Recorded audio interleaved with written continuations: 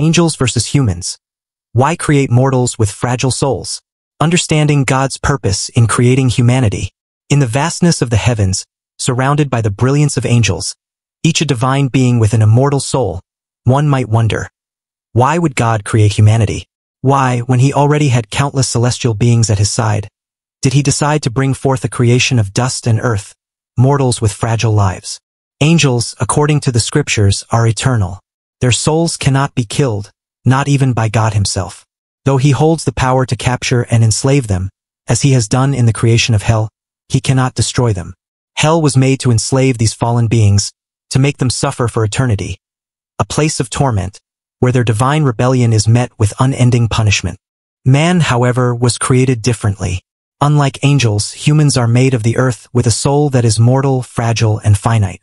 The Bible tells us that God placed the tree of life in the Garden of Eden, a gift that could grant everlasting life to humanity's soul. But why create man with a mortal soul?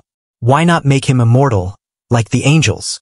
In the book of Revelation, we learn that the tree of life will follow the redeemed into paradise, ensuring their souls live eternally in God's presence. This tree, however, is more than just a symbol of life.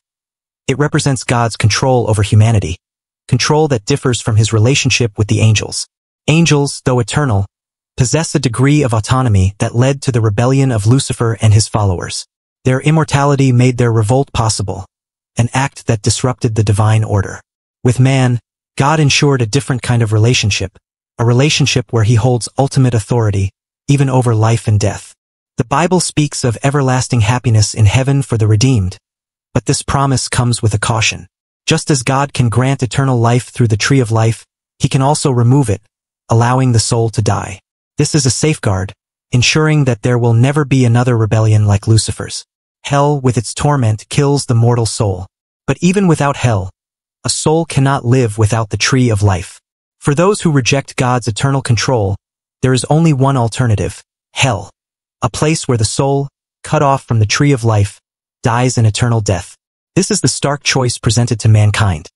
Accept God's eternal dominion or face the ultimate consequence of separation from his life-giving presence. In creating man, God designed a being who, unlike the angels, is bound by mortality, but also offered the hope of eternal life.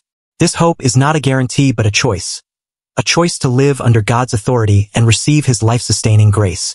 Why did God create man?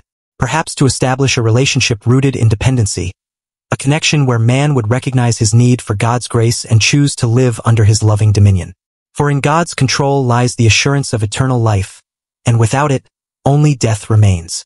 Choose life, choose God, and embrace the eternal plan he has for you.